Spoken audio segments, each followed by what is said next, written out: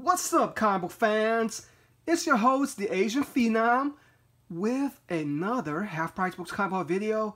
So I'm going to start off with a quick movie review about Venom, which I watched over the weekend.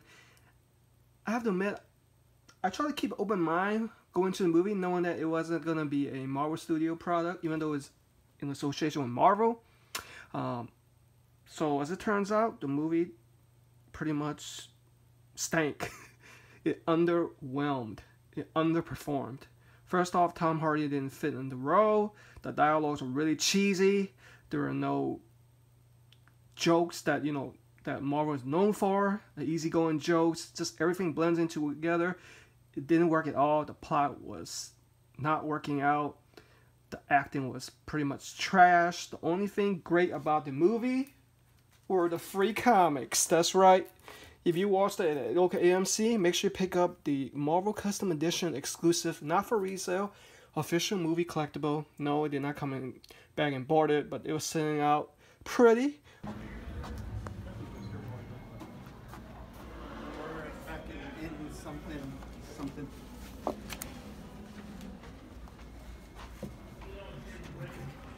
With plenty available, and you flip the cover, it's got a We Are Venom comic. Alright, so that's pretty much it. I would probably rate the movie like a 50%. So that's very unfortunate. Hope you guys are enjoying the view of Batman. And make sure you check out the review of the turntable. And also the Red Hulk. Alright, we're going to start things out with some clearance items. I was very fortunate, guys. Yeah, I'm still pretty much mad at Half Price Books still putting price stickers on these, because all of these are pretty much collectibles. Starting out with Batman Detective Comics number 879. That's the, I believe, like the early 2000 run, with the skeleton key with Scott Snyder, one of the best in the industry for writing. And here's Batman 713. Real nice art. I want to say it's almost Jim Lee, but it's not.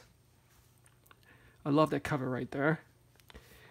Action Comics number 900 is a 96-page spectacular featuring contributions from all these writers and artists. This is a $5.99 one. I definitely love that eerie, mysterious cover. Once again, the comic book price, shouldn't put it on the comic. At worst, put it in the back. So if you guys are new to comic book collecting and you want to know how to remove them, make sure you check out a video on how to remove it with a blow dryer, and then how to remove the residue with isopropyl alcohol. So now it reduces my removal time in half with the isopropyl alcohol. The thing you have to remember is don't press it down too much, otherwise you wear off the ink. Here's Ratman's Suit of Souls number 1. This is a one-shot. Here's a must-have, Batman Detective Comics 881 with a jock cover.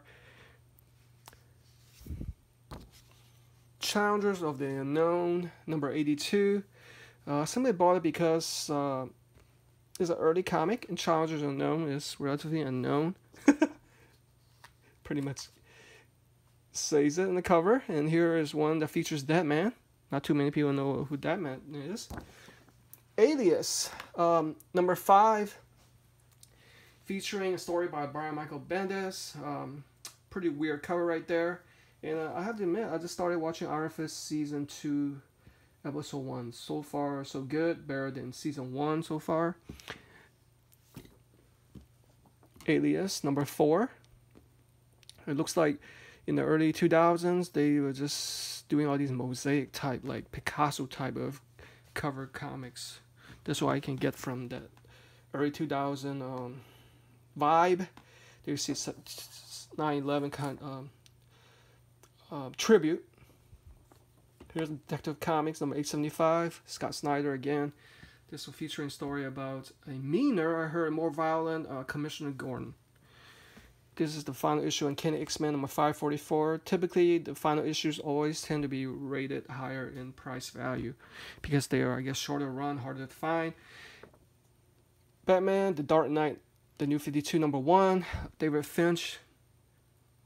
I wouldn't say art, but typically the writer and then it's the artist, right? Correct me if I'm wrong though.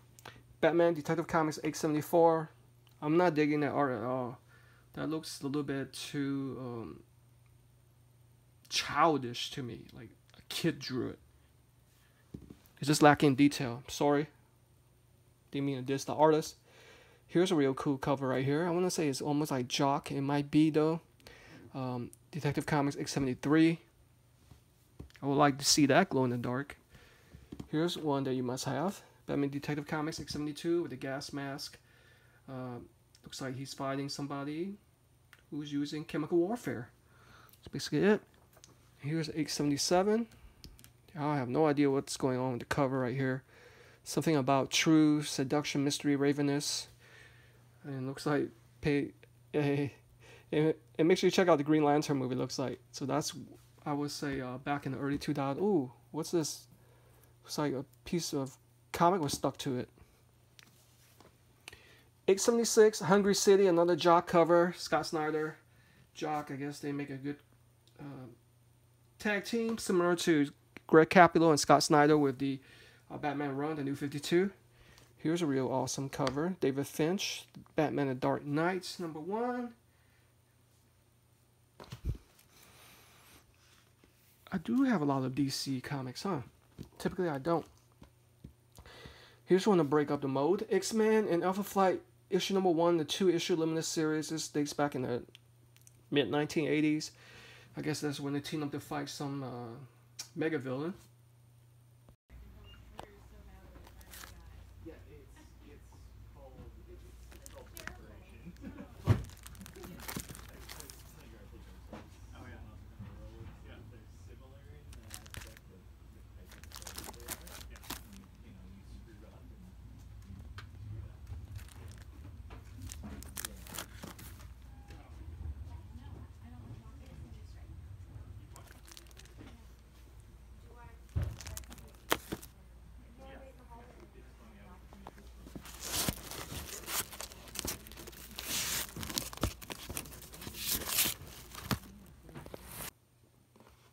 Another Batman cover.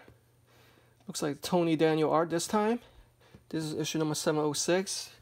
Whenever it's on a white background, it just looks more legit, doesn't it? Just seems more handsome looking. And compared to this all black cover.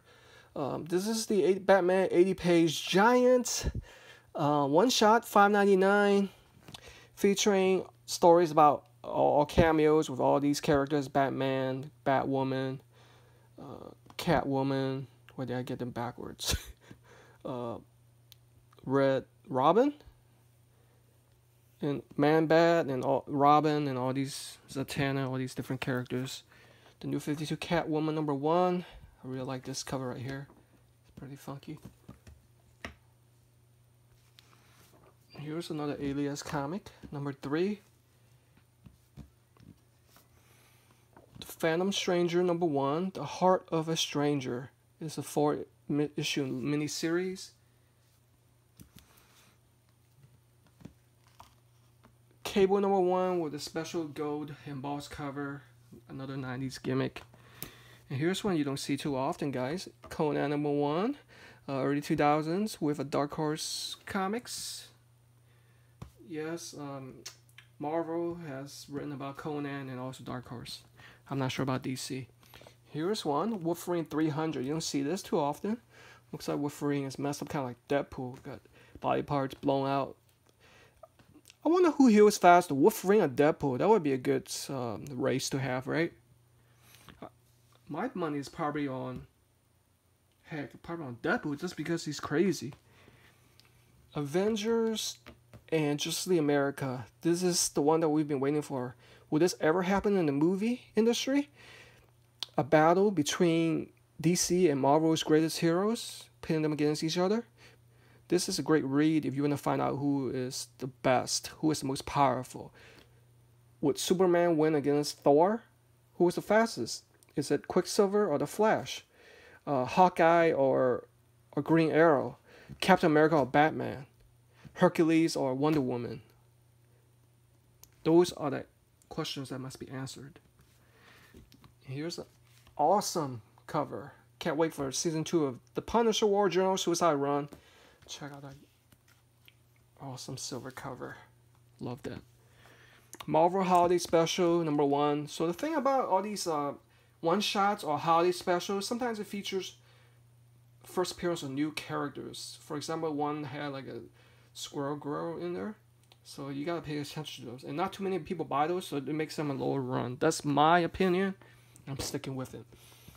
Marvel Milestone Edition #1. This is X-Men #1. Reprinted X-Men 1963. Here's another cable one. Can't have more than one. And here's Batman #486. This is the Metalhead. Fighting Metalhead. Looks pretty corny though. Warlock #1. Now this is going to be good. Because Warlock, I'm pretty sure he might appear in the upcoming Marvel's movie run. Because it's all about space. You know, you got Captain Marvel coming out. Probably Nova. And more about Thanos. And then we have the Inhumans, the Untold Saga King Size Special. So lucky to have this. This is a 40-page epic. It features cameo by the Fantastic Four. Venom. Speaking of Venom, yes. The comic is a lot better than the movie. That's all I can say about it. It looks like Venom kind of took control of Captain America's battle suit. Here's 11. Looks like he's dealing with alcohol issues similar to Tony Stark, Iron Man. Here's issue number 12. Fighting against Jack-O-Lantern. And number 13 with the Red Hulk and Circle of 4. Maybe it's a new team. You got Venom, Red Hulk, X-23, and Cosmic Ghost Rider, or is that regular Ghost Rider? Now, I'll be excited about a movie about that.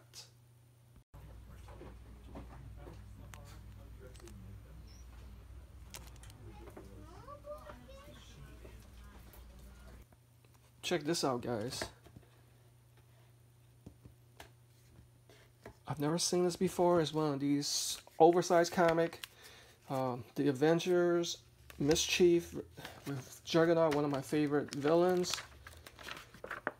It's just one of these collector sets, collecting Marvel Avengers, Avengers 5 through 8. Invincible. Image Comics made me a fan of their story. Check out this Yogi Berra, guys. How old do you think this comic is? 12 cents. I would say probably in the 1964. Let's see if I guessed right. The condition looks pretty great. And looks like 1966. That's why I was close, guys. For 25 cents, why not? Factor X with the first appearance of Bethlehem in the Deadpool 2 movie. Another must-have. I really love this cover right here. The Logan Legacy with X-23 in the cover with a silhouette of Wolverine on the back, or Logan. This is the Death of Wolverine storyline plot. And why not have #1 of this? Sergio Aragonés Gru the Wanderer #1. This is the 1985, I want to say volume 1.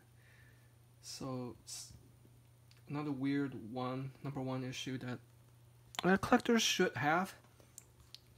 Here's a Flintstones early issue with Peebles and Bam Bam, Once Upon a Dragonosaurus. I want to say this one is probably even older. 1964. 1966 once again.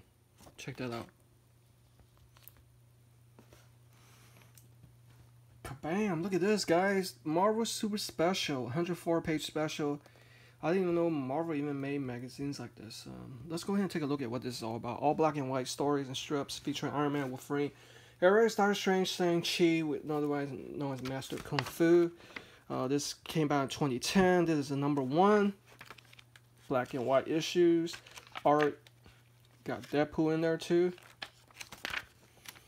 Pretty funky, huh? Bet you guys have never seen that. I sure as heck haven't. Alright guys, I feel like I should take an intermission because it's getting kind of long. And here is one That's going up in value. The old guard supposedly is supposed to have a TV series or movie coming out. So I bought this whole set 1 through 5 for only $3. So that's definitely a steal. Let's go ahead and open this up. And there is a distributor incentive cover, which is like embossed gold. That one is the one to look for. But good luck finding that. I'm happy with issue number 1. Ooh, great art, by the way. Now I'm anxious to read it. Hopefully the story will be good. It's number 3. It's like it's not all sword and spear play. So it involves some guns. Issue number 4. You see the trend here, a lot of black, right? A lot of black. They just want to make it mysterious. Ooh.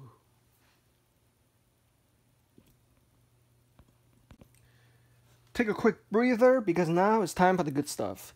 These are the ones that I've already removed price stickers from using my new and true and tried method, using blow dryer and then the isopropyl alcohol. These are all bagged and boarded with the resealable, the BCW resealable bags.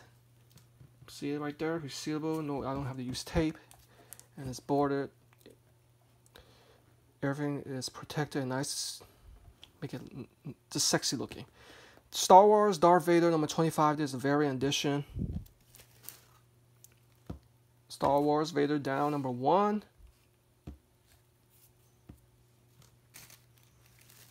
I love this cover right here. Origin 2 number 1 with Alan Kubert art.